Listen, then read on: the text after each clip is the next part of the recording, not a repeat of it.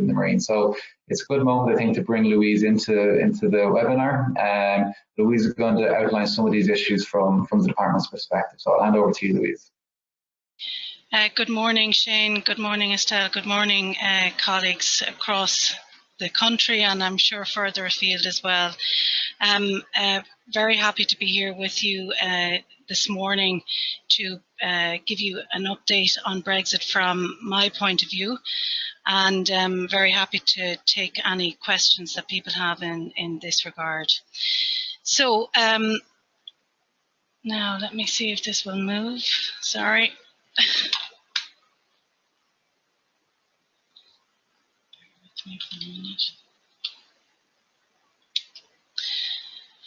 Okay, so first key message from me, trade is going to change from the 1st of January 2021. Brexit has happened. The UK formally left the EU on the 1st of February of this year. Now, during the transition period, they are continuing to apply the rules of the customs union and the single market, but they have confirmed that they will not seek an extension to the transition period, which will end on the 31st of December 2020. So from the 1st of January 2021, the UK will be a third country operating outside the EU's customs union and single market. Therefore, new customs and SPS requirements will apply to trade with Great Britain, regardless of whether there is a free trade agreement between the EU and the UK. Obviously, the protocol and the revised protocol that was agreed between the EU and the UK puts in place a certain suite of arrangements that will apply in respect of the North, and those arrangements will come into effect from the end of the transition period. So therefore, the customs and SPS requirements apply to trade with Great Britain, and I'll go into the protocol in more detail later on. So people need to get ready for the change. These changes will add cost, and they will cause delays for industry.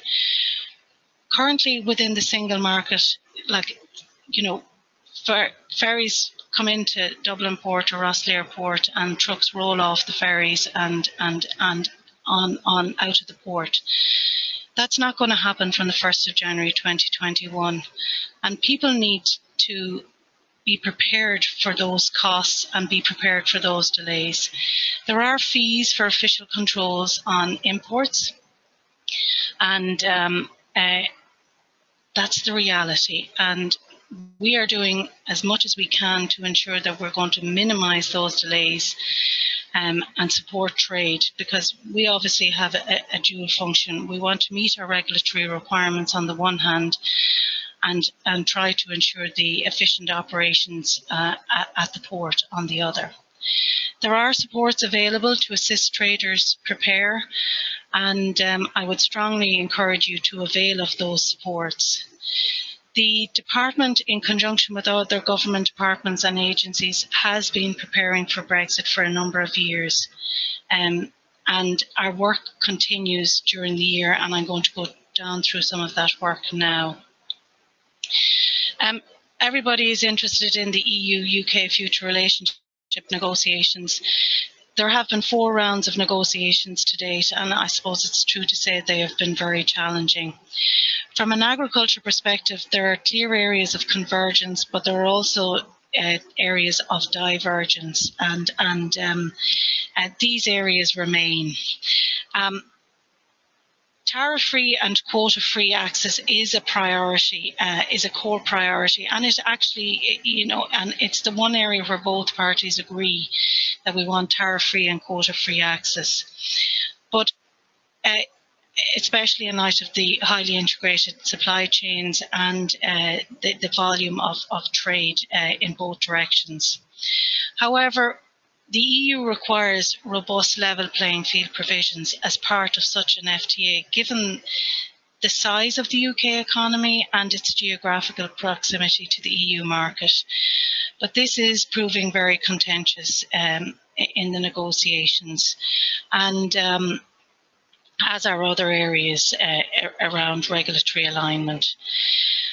There A series of further sessions have been planned. There's 2 of them have taken place. There's the next round, full round of negotiations starts next week, and there's further restricted rounds planned with the 6th round then in August. These are critical talks. But you would have heard Estelle saying once the parties are talking, a deal can be done. And for me, economics will outweigh politics at some stage. So I'm hoping that that's the case. There is time pressure here. We need a deal to be done at least by the end of October to allow that to be ratified in time for the 1st of January 2021, as well as to allow traders and authorities prepare fully for the new trading reality. As I said, level playing field, I've already covered this. Robust level playing field provisions, it's necessary to have those. But unfortunately, the UK has been clear that it wishes to diverge from the EU regulations. So we are in a difficult space in this area. Rules of origin is another area where there are differences in approach. The EU approach is in relation to bilateral accumulation, whereas the UK favour diagonal accumulation. And rules of origin are used to determine whether your export can avail of a reduced tariff rate or a preferential tariff rate if one is available under a free trade agreement. Now, these rules are very specific and they vary depending on the product and the free trade agreement. Clearly, goods from the UK will have a UK origin after the transition period, including goods from Northern Ireland.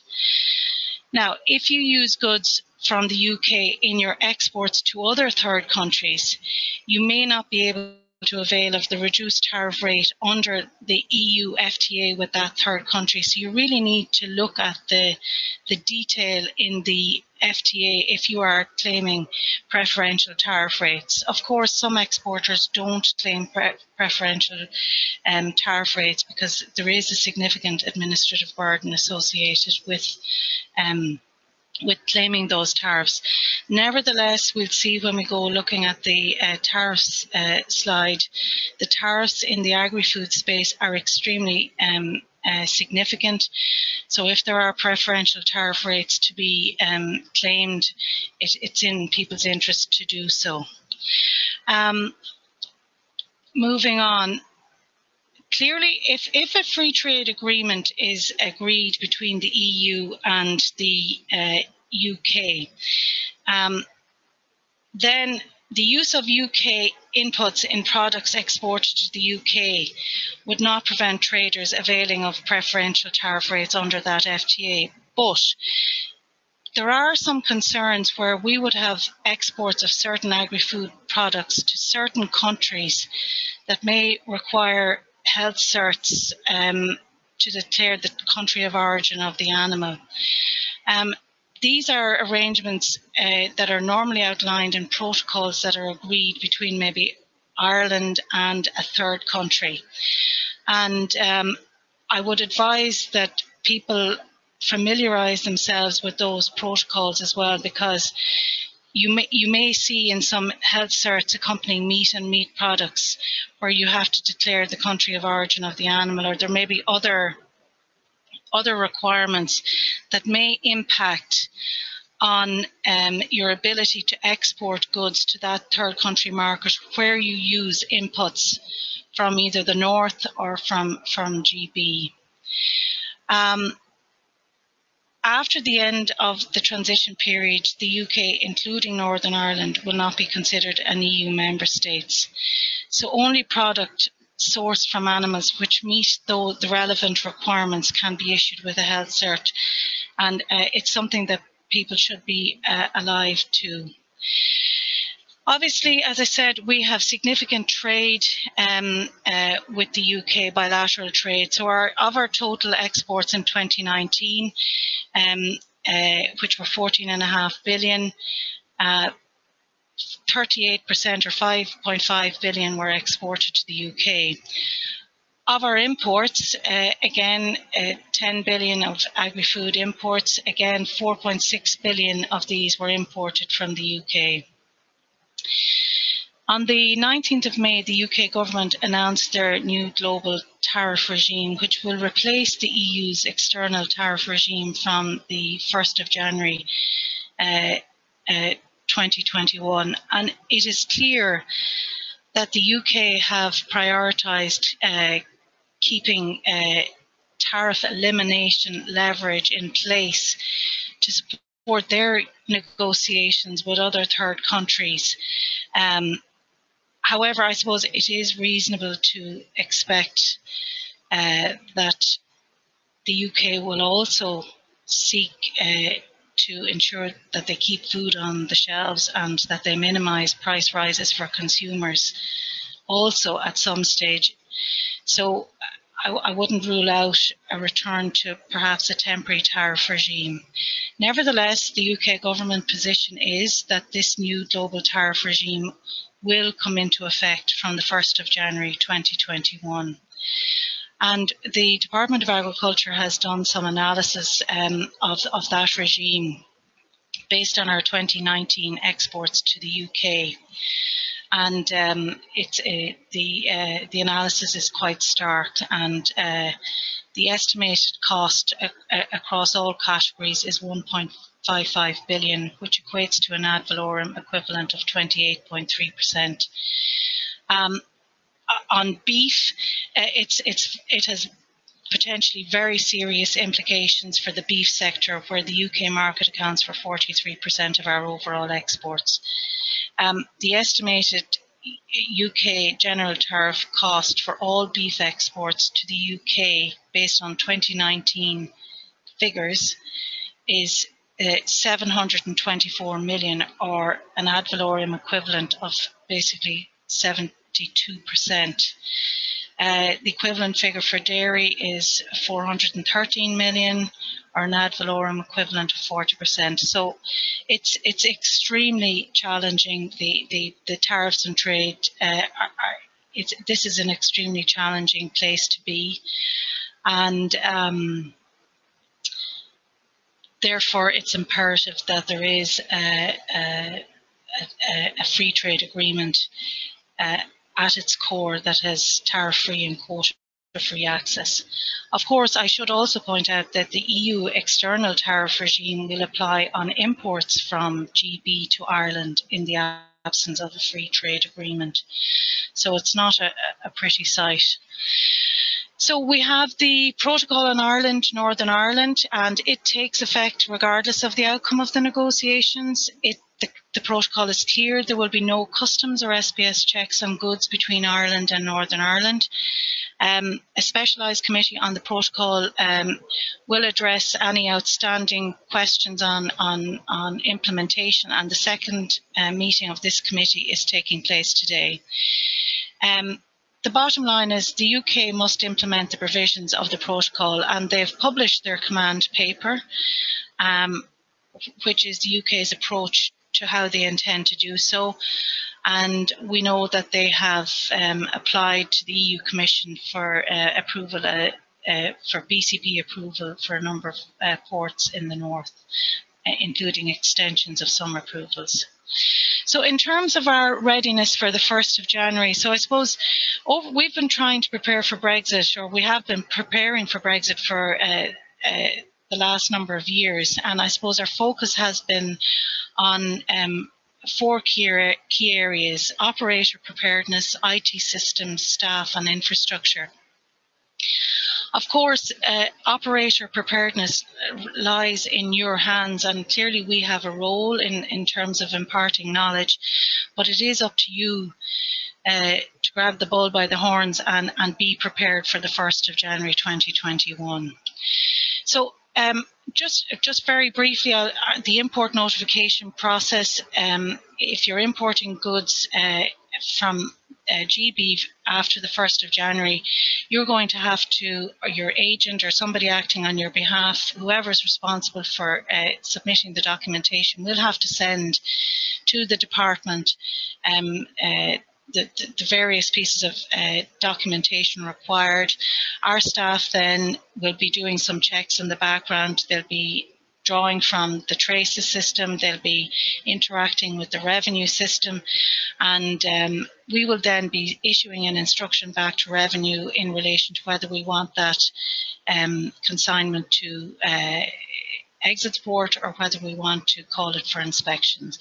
And then the inspections were done by staff down at the port, and then a notification sent back to revenue, either clearing the consignment or advising them that the consignment has failed inspection and has been detained. This is just a picture of inside of one of our facilities in Dublin Port. It's known as T10. It's our animal product facilities where we will be doing documentary ID and physical checks on animal product consignments. It's a very large warehouse. We have significant space for detained consignments in the event that consignments don't meet with the regulatory requirements. This is a side picture from another of our facilities down in Dublin Port, known as T9. It's for our plants and plant products and forestry. Checks are being done, and the HSE are also in there at the moment doing some checks as well. This is our live animal facility in Dublin Port. And again, we're extending, doing some extension works at that facility now during 2020. Again, so that we're fully ready for the start of the year. This is known as T7. This is a facility in Dublin Port where there are basically transit lanes on the left-hand side, lanes 1 and 2. I don't know if you can see that. And then there are 6 other lanes where we will be doing documentary and ID checks on animal products in Dublin Port. Again, you know, the department has invested significantly in staff to complete the necessary controls at Dublin and Rosslare, and obviously Dublin Airport as well. And this is a picture of some of our staff. Obviously, staff that were recruited or redeployed or contracted in, they have been moved after the no-deal Brexit deadline. Some of them have been redeployed throughout the department, but their training is ongoing, and they will be coming back and will be ready to carry out the controls from the 1st of January. One of the big challenges that the department has faced in terms of preparedness for Brexit is understanding the types of consignments that come in from GB. And obviously we don't have that level of granular detail because you know, we're part of the single market. So the department, whilst we had done some analysis in 2018 to establish, you know, what our likely infrastructure requirements were and what our staffing requirements were, we did a very robust analysis based on data from revenue that we received from revenue that they got from manifest data from ferry companies. And how the consignments were described were put into there was over 1,800 unique descriptions for freight units, and we had to assign them into 25 categories, which we've done. They're the categories that we have tried to do, or that we have put those unique descriptions into. Now, what you have on this slide, the data it wasn't a complete year's data, as revenue had to reduce the data set to remove data where the consignment description appeared less than 10 times, just in case there was any commercial sensitivity around that. But this gives a very good picture of trucks of potential interest to the department. Now, bear in mind, within a truck, you could have multiple consignments. So on each consignment, may have, depending on may have different regulatory requirements. So these are all very important factors to take into account when preparing for the first of the year, 2021. So clearly you can see from the attached that the vast majority of product is coming in trucks of interest come into Dublin Port. Of the 408,000 trucks that came into Dublin Port, we reckon about 41% of those are of interest to the department. So it is a significant interest. As I say, it's an analysis. We don't know how trade will change. Trade could change. Trade probably will change if the tariffs, if there's no free trade agreement. But you can see we have a significant interest. Clearly, the volume of trucks going into Rosslare is much less compared to Dublin Port. And again, the trucks of interest to DAFM are less in Rosslare than they are in Dublin. So again, this graph basically shows the monthly patterns for the number of freight units coming into Dublin Port over the year, and you'll see the kind of the peaks pre the no deal Brexit deadlines in March and October. I didn't get to analyse other years' data just to see, but I suspect that's very much the peaks in advance of no deal Brexit deadlines. So this week we chose the week, the 8th of July to the 14th of July, as being a representative of an average week in Dublin Port. And the total number of DAFM interest freight units over the 7 days was over 3,000. But you can see from that graph that there are quieter days of the week.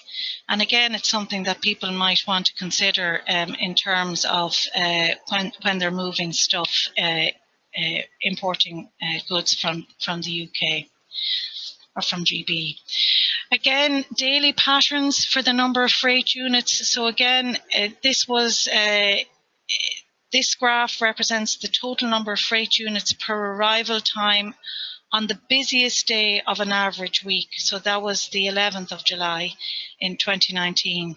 Now, obviously, the peak times for freight units may change depending on the day, but you can see that there is a morning and an evening peak. And again, it's something that you may want to consider when you're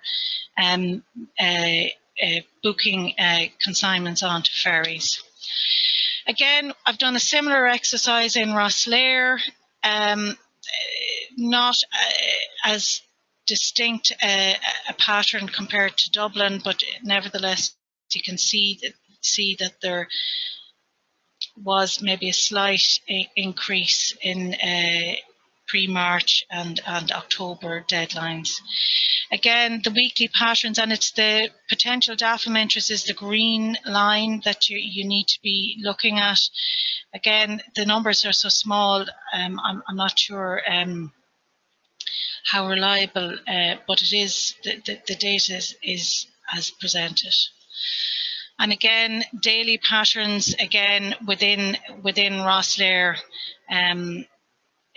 On this particular day, there was 50, and you can see when the busiest times were and when the less busy period was. So in relation to the UK post-transition import controls, and clearly as exporters you have a very keen interest in this. So on the 12th of June, the UK government announced that there would be a phased application of the import control regime. And earlier this week, they published their UK government border operations manual, which is over 200 pages, which I haven't read yet. I've read some of it. They reiterate their phased approach to their import controls, with different approaches kicking in January, April and July of 2021. And I would really advise people to fully understand and comply with these requirements if you want to continue to export to the UK and I've put in some websites that you can look at.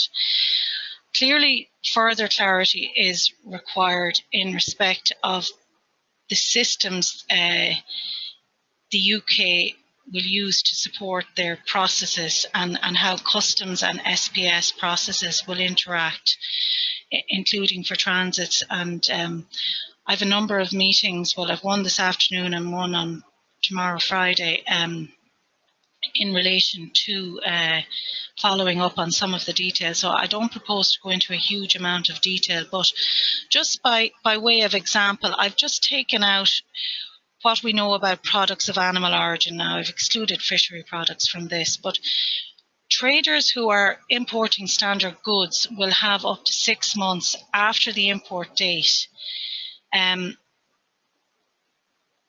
between the 1st of January and the 30th of June 2021, to submit their customs declarations to HMRC.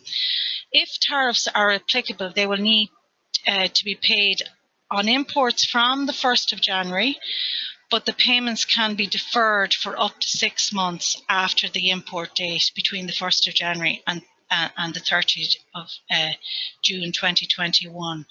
So if you, let's say, for instance, import or export a product to the UK on the 30th of June, you'll have until the 31st of December to submit the full customs paperwork and pay the tariff.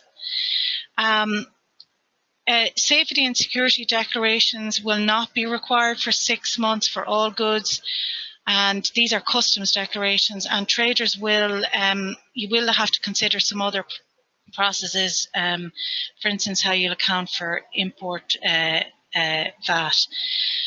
In relation to the SPS requirements, for products of animal origin, excluding some high-risk animal byproducts and germinal products, so from the 1st of January, there's no change in the current requirements. But from the 1st of April 2021, you will be required to pre-notify the import on IPAFs, which stands for the import of products, animals, food and feed. I'm sorry, I should have put that in. It's their IT system. So you will have to advise the UK authorities, pre-notify the import to the UK authorities on IPAFs. Export health certification will be required, and the UK government are proposing to do remote documentary checks. But from the 1st of July next year, those products of animal origin will have to go through a BCP entry point, and there will be controls at that point of entry. So that's just to give you a flavour. Clearly, it's a huge document, but I just said I'd give you a flavour of that. And everybody who's exporting to GB needs to familiarise yourself with those requirements. And I should say that the department will help in that regard. We will be trying to distill into clear messages what those requirements are, but operators have a responsibility to familiarise themselves with those requirements also. So again, in terms of the export certification process, so we were prepared. So there were some certification requirements in certain areas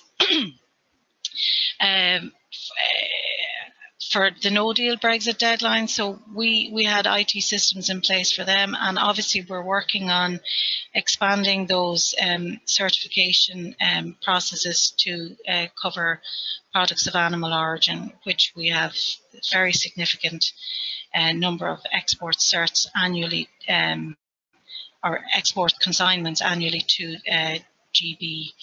So again, very simply, the process, whoever is looking for the export cert, either will the food business operator or their staff will apply to the department, either through an anon portal where, but ideally we'd encourage people, obviously people have to be registered with us, but we have this single sign-on user application, SSO user application, whereby if you sign up to this, the system remembers key information. So if you're exporting to the same, let's say, consignor all of the time, it'll remember that. If you have the same type of products, it'll remember it. So strongly encourage people to, if you're already registered with the department, to make sure that you're signed on to our SSO user application, because it'll make that process much easier for users.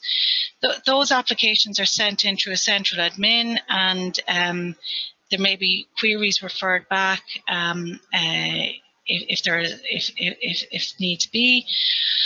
And then there's multiple sign-off stages along the process, but the idea is that we will end up producing a cert. And again, what that cert looks like and how that cert is generated and given back to FBOs or given to the UK, that's all to be teased out in our discussions with the UK. So sorry, Louise, I might just come in here because we're just out of time. Okay. But I think what you've illustrated today is the huge amount of progress that's happened in terms of the technical aspects of Brexit. Following this in the news, sometimes you can feel a little bit abstract and theoretical, but what you've shown us today is the bricks and mortar that has gone into this. We've seen now 3 terminals that have been built. We've seen images of the staff that have been hired to manage these new customs processes on goods coming into Ireland, and we'll be seeing the same thing now on the UK side. So just as a very brief closing statement, Estelle, I might ask, you're based in London, you live in the UK market as such, you shop in British retailers every day, you eat out in British food service. What's the view or the perspective from UK customers right now at this moment in terms of Brexit preparedness? And you're on mute there, Estelle, sorry.